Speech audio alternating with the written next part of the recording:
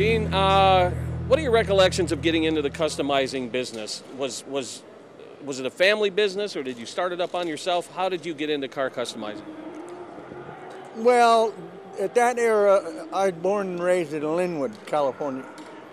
Compton, Long, awful lot of stunt work are doing a little bit of movie stuff, TV stuff, very small. Everything was strictly drag racing and hot rods and stuff. So that's where I started too, in Linwood, California. What time was that? About what? Well, you're looking at probably 55. Right around 54, there. yeah. Okay, and then when did you open up your current shop that you have in LA? Well, I started in Linwood, and I was on Atlantic Boulevard. Nothing good area, no. Then I packed my bags and I went to Hollywood, and I ended up getting a shop there, little. Then I moved on Sunset Boulevard right there. And then from there, I just started taking anything and everything, trying to get into movie work, because it was the best, and you would get to build very strange things and different things, and you know, trying to crawl up that ladder. Do you remember which car put you over the top? Which car made you a household name among car enthusiasts? Which one was the first one that made people recognize you? Well, the one to try to win it all was the Oakland Roadster Show. And to do that, you had to be the best car of the year. Well, I won the damn thing, and that was extremely. I tried to design something that nobody had done, and that's number one, all aluminum. Number two, non-symmetrical, off balance. I was trying to make something, I didn't know what I was doing. I hadn't ever built a complete car, nothing, didn't know that much about it. So from it, I learned that way. Which car won? Right there. This one right here. So this is the one that... That's the one that made me clicking. So got me up. Looking at that car from the front, it is asymmetrical. Mm-hmm. What was your logic? What was your reason behind making it asymmetrical when so many cars are symmetrical? Well, trying to make something that nobody had done. And why would they do it? Because they thought that was wrong. Everything balances, right? That's why your body's made and everything. No, I said, I got to come up with something different. And to do that, you got to make it completely different. Does it still handle and perform? Grand Prix Maserati was what the running gear. I ended up with two of those. I got them over from Europe. It was just an old time. They weren't up to date or nothing. Then I ran into my best friend in the world, Carroll Shelby. He got the motors for me. And from there, I just grew the dumb thing and took off with it. You know? This car was featured in a movie called Bikini Beach with Frankie Avalon and Annette Funicello. How did that happen? Well, it was right at the beginning. I just got the car all done. And it hadn't gone to no shows, hadn't showed anybody or nothing. So we took it right there, went down there was a TV show. I can't say the name right now. Big time name. So they took my car that night and put it on the film, and we used it all on TV, and it did really good. Right from there, we hadn't gone no place or nothing else. Went right to the Oakland Roadster Show, and that's when I won the show. And that's where they were filming it? Yeah. Wow. That's where the whole thing started. Wow. Yeah, it's awesome to see that on the screen. But I didn't know what I did. I mean, I'm just trying to do something that nobody had done, you know? Right. So I tried that. Let's talk about the Monkeemobile. I guess it was Columbia Pictures approached you. Did they provide you with two matching Pontiac GTOs, 66 GTOs? What instructions did you have to create the Monkeemobile, and what inspired the look of the Monkeemobile? Well, they came and they had a pickup or a little station wagon truck. That was when they were doing the tests and trying to see who kids, and they had hundreds of kids there trying to be the part. They had no idea, so they asked me to come up with something that would be good for this car, to be these four kids. Didn't know any more than what you're saying right now. So I said, okay, I'll come up with something. We'll figure out something, and we can do it. So he says, okay, get it as soon as you can, because we got to do the pilot. So I said, okay. So I sit there with a couple of sketches and stuff like that. Finally, the guy said, we got to get going with it because we got to have it. I worked night and day, and I grew it, and with just the sketching and stuff. And that's from there, we made the Monkeemobile. So you made a pair of them, right? Within two at the same time. In a month, less than a month, right? Well, they give me 2 new cars, brand spanking new Pontiac. You remember what color they were? Blue. They were both blue when you got them. Yes, a blue about that color right there. What made you decide to make them red? Because I had to come up with something very unique, and I didn't want no candy apples or nothing like that. I wanted to get a kind of oddball color, didn't know what. And red is always a strong color, and people notice it. Red, big time, always has, cars and stuff. And you stretched the car out, was it to accommodate surfboards? Did you want a surf Well, look? What made you stretch it out? When it stretches, there's only thing is stretch. There's a little thing on the back, and a little thing on the front. That's the exact stock distance still, to this day. Not at all cut, nothing. Even the roof, all I did was bend it, cut it, and slat it up. Right. Added, same back end, everything's exactly the same. When the show went out of production, I think it was on the air for 2 years, I read that they offered the cars back to you. Why did they not wind up back in your hands? What happened there? The reason is I have the rights. Whenever I design or draw or do, I own it. I have the rights to buy it, if that's the case. And this is the same thing with the monkeys, the green hornet, all that stuff. I own the design and the rights, or I don't do it. All my cars, all my shit. So all they did with that thing, they says, this car is up for sale now. So they were trying to sell it back to you? Sell it, because the dollars went out. I know all the main people that started and did the whole thing. So I said, no, I don't want to pay for something like that. If I do, I'll build another one to get it done next week, because it ain't that big of a thing to me. Rather than me go pay. Right. And that's all it was.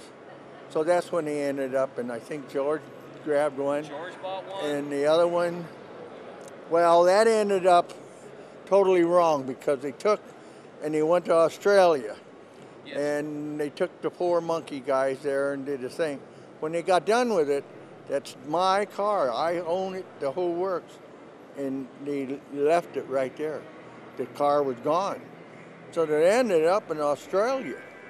Then from there, it went to Cuba.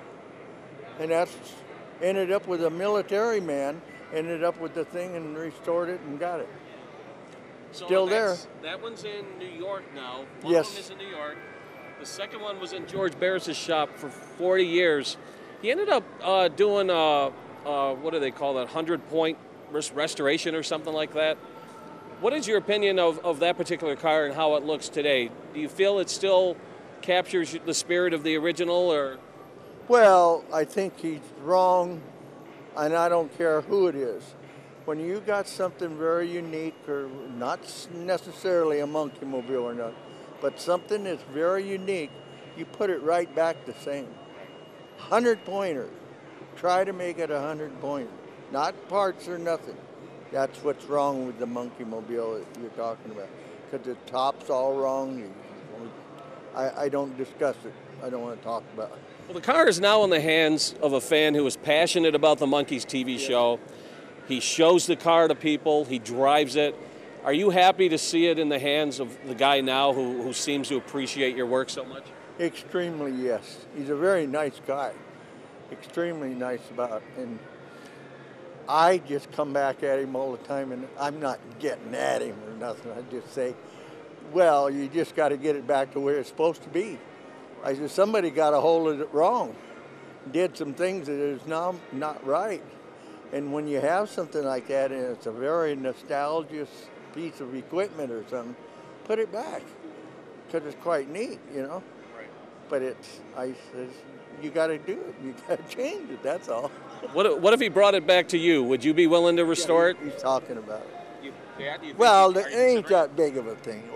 The biggest, the body, he didn't change it. He didn't wreck the windshield or nothing. All the back end's still the same. He just turned around and changed and put different tires and wheels. They put all white on the top and white interior. Now that's 100% wrong. Right. You don't need to do that. Then he put a bunch of garbage stuff on the dash inside. I don't think that's good. I think when you go to restore a car, you should always put it right back and make it a 100-pointer. Right. The one that's in New York, is that closer to your vision? Is that closer to the original? But I think it is exactly the same. Oh, okay, so that one's been relatively untouched. Yep. See, that one car was, when we did it, I did a 671 blower and did a wheelies. That was going to be used in every time on the TV, on the commercial, and on the old stuff. Well, one day that was the end of that. Oh, right. Because those kids couldn't handle it. Right. There's no way they could handle. They're just not drivers like that. Right. So we changed and took the 671 out of it, and it was just stock. Yeah. Talk about the Black Beauty. What went into the Black Beauty? Talk about the history of the Black Beauty. Well, that was the same thing. They just called and wanted me to come up with a Black Beauty car for that comedy thing, which was a little magazine thing, right? Yeah, based on a comic book, yeah. And that's where it all took off from. Well, Dozier, I think it's Charles Dozier. Same guy who did Batman, yeah. He owned all that stuff. Extremely nice man, too. And just said, you got to come up with something unique. Well, I don't know, and you don't have very much money, you know, it's cheapy. So we can only do so much according to that. And so he says, well, we need to come up with whatever. So from that, I caught a hold of the people from Chrysler and told them, I says, I need something like that. You have anything that I could use for a TV? He says, oh yeah, we'll get it. Pick whatever you want. So there were 2 brand new ones. So from that, I just took it in the shop and started whacking away and cut the top and cut the front ends and threw it bumpers, because I didn't like, and still today, bumpers are dumb. Right. And so big lights and big chromes and stuff, I would throw that stuff away. What about the gadgets and stuff? Did that come from you, or did that come from the writers? No, they asked, they didn't tell me how to do it. They told me what they wanted to do. They wanted the rockets, and they had to do this, and they had to shoot this grease stuff on all the time, and they had to shoot flames out of this. Well, from that, that's all I did was designed it to make it work. Yeah. Right. Unfortunately, the show only lasted 1 season, but the car has become a legend, and it was featured in the new movie that came out in 2011. Did you see the movie, and did you like how the car was used in the movie? Well, I haven't seen the movie, so I can't say yes or no. Yeah. I just heard from people, and I just listened to it. I don't say nothing, because I can't say something that I don't know. Right. You know. Well, how does it feel to have your work remembered 40, 50 years later?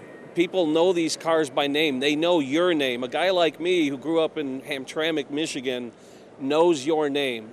How does that make you feel that people are so familiar with your work, appreciate your work, and appreciate you? How do you feel about that? I think it's extremely, to me, I started from very nothing in my life. My mom and dad, we started in Linwood, California, which was a nothing little area. And he was a truck driver. And from that, I had to do all the greasy work and do the motor stuff, and I hated and all. I didn't know what I was doing. I was just a kid.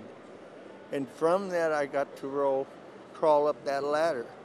And from that, I kept trying to get something better and bigger in my life, you know? Right. And so, still today doing it. You still said you go to your shop twice a week? Every day. Yeah. Every day. I enjoy the hell out of it. I'm doing one now that nobody's ever, Spielberg. I did Roger Rabbit. Yeah. Well, I'm doing another thing for him. It's unbelievable.